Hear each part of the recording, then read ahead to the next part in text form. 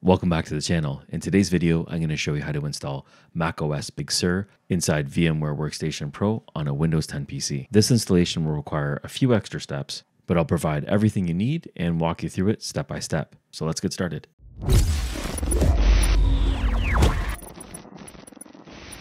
Okay, so before we get started, let's take a look at the system requirements that you're going to need to get this installed. So this installation is going to be done on a Windows 10 PC. So I have Windows 10 and I've installed VMware Workstation 16 Pro. You can use previous versions of Workstation Pro, like version 15, and the process will be fairly similar. If you haven't already installed Workstation Pro and you're looking to do that, you can check out this video and I'll walk you through those steps. Next, you'll need a CPU with 4 cores or more available. For RAM, 4 gigs is the minimum, but you're probably going to want to do 8. And for hard disk space, the minimum is going to be 80 gigs, unless you're planning on installing more applications. If so, then you're going to want to increase it a bit. For files, the two main things that you're going to need is going to be the Big Sur ISO image file and the auto unlocker, which can be downloaded from GitHub. Everything we're doing will be linked in the description below, as well as a link to my homepage that'll walk you through all the steps step by step if you prefer a blog format. If you find this video useful, please give me a thumbs up and subscribe to the channel. I'm trying my best to grow this channel as big as I possibly can. Okay, so here we are at the desktop of Windows 10, and the first thing that we want to do is unlock VMware Workstation Pro. Now, I already have it running right now, but by default, it's not going to accommodate a macOS operating system. Apple doesn't want it to run on anything but Apple hardware, so we have to run an unlocker so it can actually run on VMware Workstation. So you got to make sure that you shut it down completely. So we're going to exit out of here, and in the tray, make sure there's nothing in here, and you can also go into your task manager. So basically anything in here that has VMware in it, just kill it off. We don't want it to be running. And we can then close it off. And then what we're going to do is download the unlocker. Now the unlocker can be found on GitHub. It's by Palo Projects, and these guys are geniuses. They've created an amazing tool that you can download. The latest release that we have here is version 1.13. We'll just click on that, and then we can just scroll down a bit here, and we're going to download this file. I'm going to be putting the address for this unlocker in the description so you can easily find it and download it. So I'm just going to go ahead and open it, and here it is. I'm just going to extract it. As you can see, I already have my Big Sur ISO downloaded. If you do not have your Big Sur ISO downloaded, go ahead and find that linked in the description below. Next, what we want to do is run this unlocker. So here it is. It's the unlocker.exe. I recommend just running it as administrator just to avoid any issues. Get a prompt like this. You can just say yes to it, and it's going to go ahead and run it. Now, this file is a little bit over 600 megs. It will take a little bit to download and install on your computer. What I'll do here is I'm just going to skip to the end of when it's completed. Okay, the download has been completed, and you can see that they have just listed out all the services they've automatically rebooted. So everything seems to be in order. We can hit enter, and it's going to quit.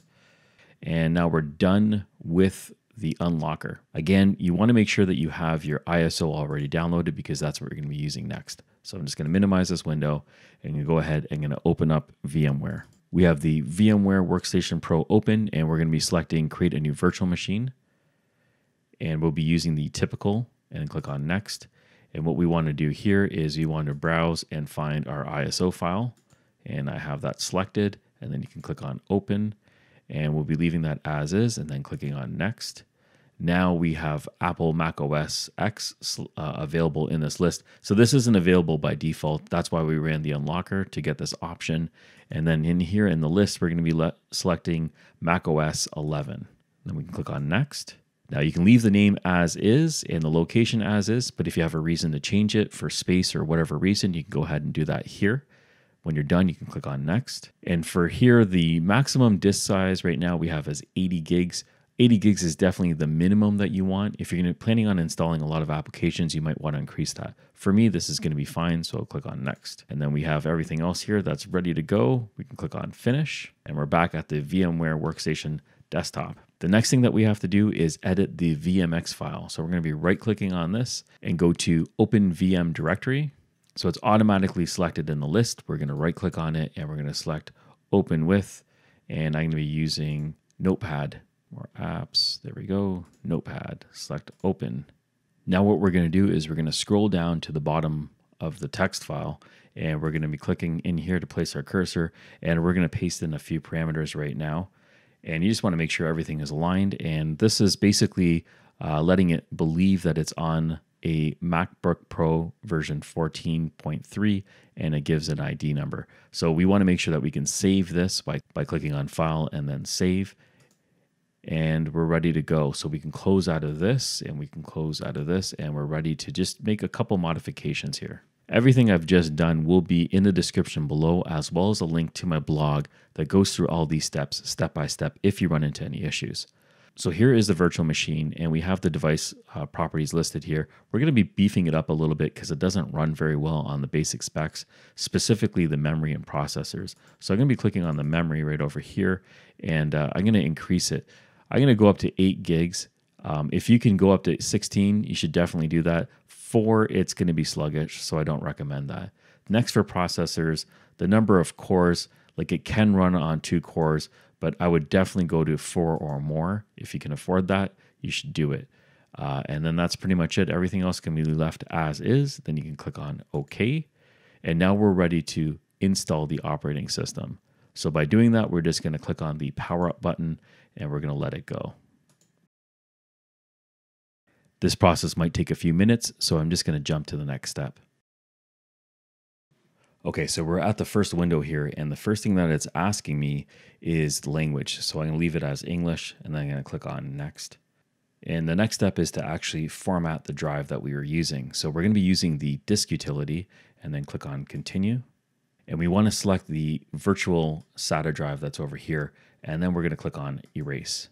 And now in the name, you can give it any name that you want. I'm just going to keep mine consistent. So I'm just going to call it macOS 11. And I'm going to leave it as is. And then we're going to be doing journaled over here. And then I'll leave that as default. And then we'll click on Erase. This only takes a few seconds for it to format. And now it's done. So we'll click on Done. And now we can close out of this disk utility window. And we're ready to install. So we're going to select the Install macOS Big Sur, and then click on Continue. Okay, so we're at the installation window now for Big Sur, and what we can do is click on Continue, and we get the user agreement here, so we can just select Agree, and then Agree. We only have one drive to select here, so we'll select that, and then click on Continue. And it's going to take about 15 minutes for it to go ahead and finish copying over everything that's required for this installation. So what I'll do is I'll jump to the end of this part. So now we're ready to configure the last few steps of macOS. And the first thing is to select a region. Steps of macOS, so we'll select the United States and then click on Continue. And I'm going to be leaving the default preferences here for language and input sources. And accessibility, I'll leave as is and click on Not Now. Data and privacy we'll leave as is and click on Continue. Migration Assistant, we're not making any changes or migrating anything. So I'm going to go over here and select Not Now. With Apple ID, because there's issues with this running on a virtual machine, I'm not creating anything or using anything. I'm just going to click on Setup Later and then Skip. Terms and Conditions, and I'll just click on I agree. And then I agree again. And now we're ready to assign a name for the account. Then once you have that entered, you click on Continue. So we're just going to use the default for Express Setup. You can click on Customize Settings if you want, and then I'm just going to click on Continue. Analytics, I'm just going to leave as default and click on Continue. For screen time, I'll set up later, so I'll select Set Up Later. And I don't want to have Siri on, so I'm just going to uncheck this, and then I'm going to click on Continue. And right here, you can just change the theme that you'd like if you wanted an automatic, light, or dark. I'm just going to leave it as default as light, and then click on Continue. So here we are at the desktop of macOS Big Sur. So now what I can do is I can just go over here to this disk, and I can just right click on it and select Eject. So we're releasing the ISO image from the virtual machine. And one of the last things that we can do is we can install VMware tools, which allow us to stretch the screen to full size and also allow more functionality. We can do that by clicking on the VM menu at the top and then select VMware tools. And then we can click on Install. And we get prompted within the operating system here. So now all we have to do is just double click on VMware Tools. We're going to double click on that, and it's going to launch the application. And at the first prompt, we can click on Continue. And we get prompted for our password. Now this is the password for the user that we just created. So I'm going to type in my password here and then click on install software. Okay, if you get this option, which you probably will, you want to click on open security preferences. And then inside here, you want to click the lock to unlock it. It usually happens twice. So we'll just type in our password, hit enter. It's going to unlock it. And then we want to click on allow. So we're just giving permission to VMware. It's asking to restart the system. I'm going to say not now. I'm going to allow this to complete. So the installation was successfully done. Now what you want to do is go ahead and click on restart. This might just take a few minutes while it reboots. All the VMware tools and all final configurations will be done, and we load up and we're just going to be logging back in. Okay, so we're back up. We're at the login screen right now, and I'm just going to type in my password. No, I did not pick that graphic, although it's nice lips. Let's log in here. Okay. And here we are at the desktop of Big Sur macOS inside VMware Workstation Pro 16. We're up and running, and I'll just go over here so you can see the version that we have. I'll go about this Mac. And here we go. So we have version 11.1 of macOS Big Sur running on this PC.